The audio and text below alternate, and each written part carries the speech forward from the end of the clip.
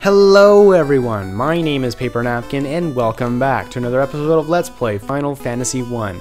In the last episode we visited the towns of Onrak and Gaia, where we found out we need to get ourselves a ferry in order to get some Oxyale so that we can take the submarine down to the water shrine. Unfortunately, the only ferry that we know about was sold to the caravan, and while we have a general idea of where he is, we don't know his exact location. We know he's to the desert north of here, but he doesn't show up on the map anywhere, so you actually have to disembark and walk around until you come across him. And if you don't know where to look, this can take quite a while. I remember my first time playing through, I pretty much looked on every part of the desert, and that was probably pretty stupid of me because honestly, this part of the desert sticks out like a sore thumb, so you'll want to check here first. Now, you'll probably remember, can't disembark on the desert itself, so you need to find a nice piece of grass like this here. But there is a bug in this game where you can physically land on the caravan itself, which is pretty useful if you know where it is, and thankfully I do know where it is, it's just right here. So you can save yourself a bit of walking and, avoiding some pretty strong encounters with enemies here, and just disembark, walk off, walk on, you're in the Oasis shop. And for a mere 50,000 gold pieces, you can buy yourself a bottled ferry, which is pretty good, especially when you consider you need this item to progress the storyline. So now that we have our ferry, let's head over to the spring at Gaia and get ourselves some Oxyale. Now that we're back at the spring, if you walk up to it, use your bottled ferry, it should pop out, and then we'll be able to talk to it and she'll give us some delicious Oxyale. Yay! If you talk to her again, she'll mention that it allows us to breathe underwater as it gives us some air, which is pretty cool. So now that we have that, let's head back over to Onrak and we'll take the submarine down to the water shrine. Now that we're at the Submarine in Onrak, we talk to this lovely lady here. She'll take our Oxyale, put it on our submarine, and we can now go down to the water shrine. So let's go ahead and do that. We actually don't get to drive the submarine, which kind of sucks. It just takes us to the water shrine itself. And now this dungeon has quite a bit going on here. It's probably the easiest dungeon in the game in that all the enemies here are pretty much weak to lightning. There are a couple that aren't, but they're weak to ice instead. I'll point those out along the way if we come across them. But if you have lightning too, if you have the Zeus Gauntlet, things here are really easy to kill. Also about this dungeon, it doesn't start you at the top or the bottom, it actually starts you in the middle. And if you go up, you'll go to some treasure rooms, which have a lot of really good items that you'll want to get along the way. Whereas if you go down, it'll take you down to the fiend that's guarding the third orb. So what I'm going to do, I'm going to break this into 2 episodes. The first of which is just going to be us going upwards, getting all the treasure. And then the second one will be us going downwards and fighting the boss. Just because this dungeon is pretty big and you want to make sure you get all the treasure here because it really is awesome. So first up, let's head north here until we get to our intersection here. Head left. And we should come across some new enemies. Okay, we have the sea troll and we have some lobsters. Now these things are obviously weak to lightning. I'm not going to use any lightning 2 spell charges from Lexa at this point, just because the Zeus Gauntlet should be enough to take out most of the enemies. If not, the physical attacks from my characters will clean up. And 50 damage and 140 damage, wow. So even though it's only lightning 2, because the enemies are weak to lightning, it's going to end up doing a lot of damage, especially over time, so clearing this area out is really not that big of an issue. I should point out I did level up to level 20, just because I was falling a bit behind. I bought a gold bracelet for Pancake, and I bought a gold bracelet for Hope, so everyone's pretty much at their ideal setup for now. So this should be a really easy dungeon to cruise through. So if we head over here, we'll come across a room. And it has an unguarded treasure chest. And inside we have about 10,000 gold, which is pretty good. So let's head back to that intersection. And we have another new enemy. We have the Great Shark, or the Gray Shark rather. And these things are just like normal sharks, except that they have more hit points and maybe do a little bit more damage. Nothing too worrisome. I think they have like 300 hit points or so, but yeah. Take them out as quickly as possible. Shouldn't give you any problems. And is that enough? Nope, okay. 2 rounds to take it out. Not too bad though. And don't be afraid to use your spell charges this first time around, just because I will be using exit in between episodes to go back to the inn and heal up, restock on items, sell items, and whatnot. Might as well. Next up, you want to head to the right, and there is a room there. And we have some new enemies, the sea snake, which are also weak to lightning, strangely enough. They can poison you with their physical attacks, so keep that in mind. Wow, 178, that was crazy damage.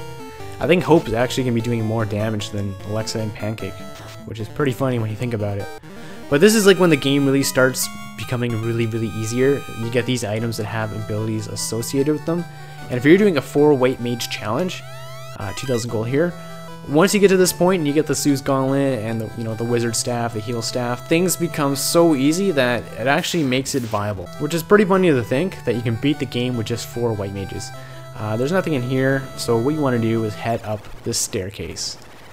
There's some treasure in this floor. I can't remember. I don't think there's anything in this room. Nope, okay. So first off, let's head to the middle here. We want to go into this big room here because I do remember at least one chest in there, but I might be wrong. But you would think a nice big room should have something in it. And yep, okay, just one. And unguarded, yep, okay. 20 gold. Wow, okay. Wow, that was not even worth coming here. And you would think a big elaborate room would have something more than just 20 gold pieces, but I guess that's the game makers trolling us again. Let's go up here first. I believe there's some more treasure. Looks like there might be. And there is, okay. And this chest is also unguarded, and we get the opal armor, which is a huge upgrade for our fighter. It's actually one of the better pieces of armor in the game, and it protects you from lightning attacks, so you definitely want to equip it. And I think that boosts our absorb to, yeah, 68. So it's like an 8 absorb difference over the previous armor. So you definitely want to make sure you get that. So I think next up we want to head all the way to the bottom where there should be another room, if I'm not mistaken. And you know what I just realized? If we're underwater, how the heck are we... Well, I know we're breathing because we have the Oxyale, but how are we keeping ourselves balanced so well? I went scuba diving a couple months ago, and it was really difficult to keep myself kind of level in the water, and if I didn't have like a weighted belt, I would have just floated to the top. Anyways, I'm digressing a bit. Here we have the light axe, which is a pretty interesting weapon. You don't actually want to equip it on anyone, but if you use it, it lets you use Harm 2, which is a pretty useful spell. I'm going to give it to Pancake just because might as well. If we're fighting a lot of undead monsters, we can use Harm 2 and make quick work of them. Next up, let's head over here. And we have a new enemy, Water Elementals.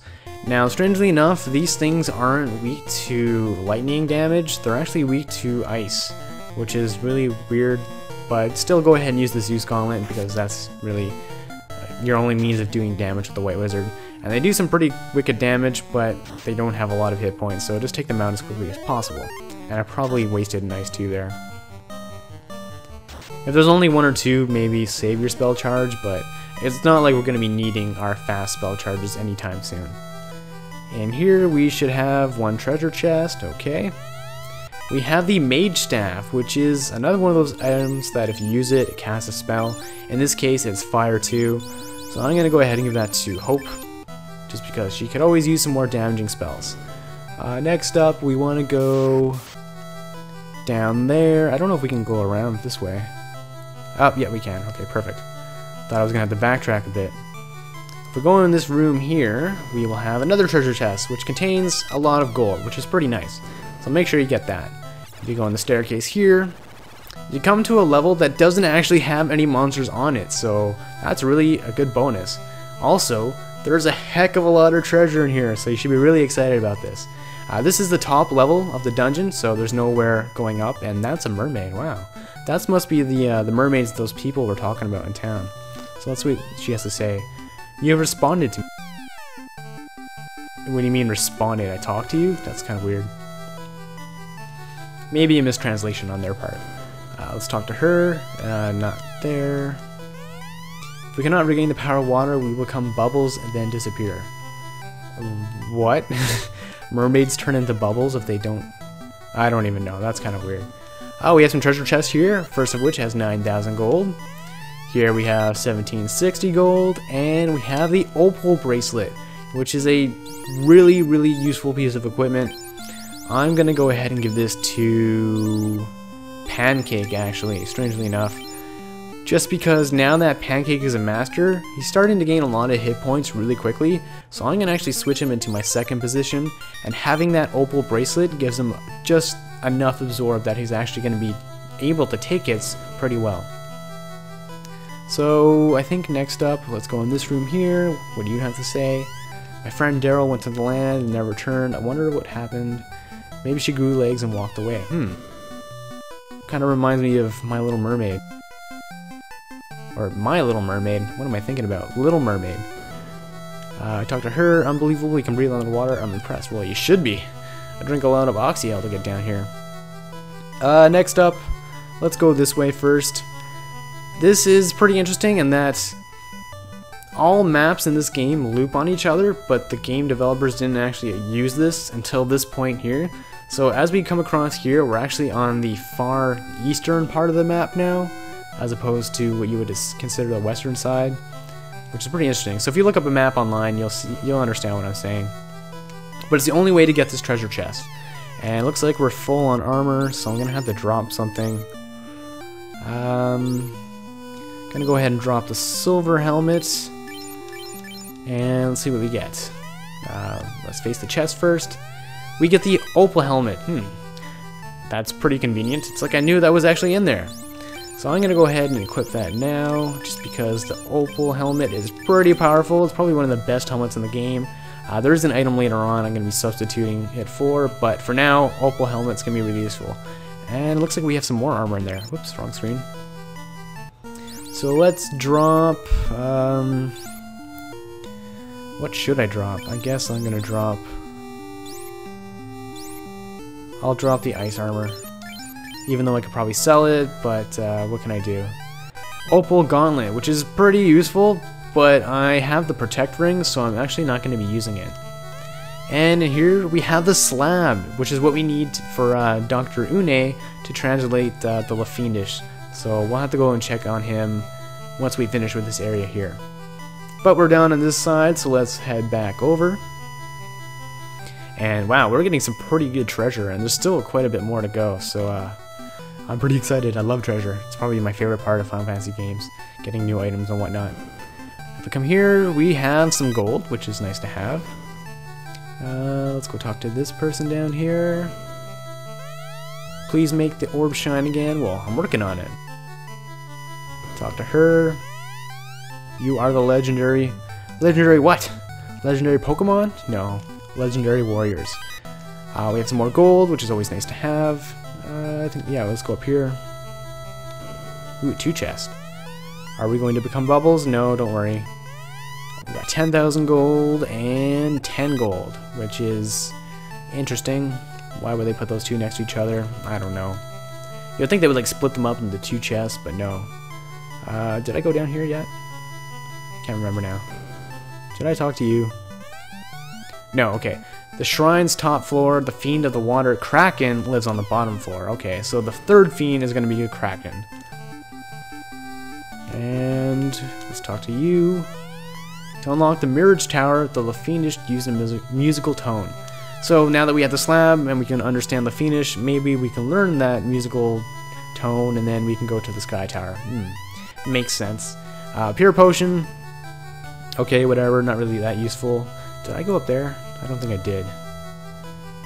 And there is a chest in here. And 5,000 gold, so it's a good thing I came back and looked. But we're almost done here, so that's good. And we'll talk to her, if you'll face me. As long as the Fiend of Water lives, we... Oh, boo-hoo. They're so emotional, these mermaids. Always worrying about turning into bubbles and always crying.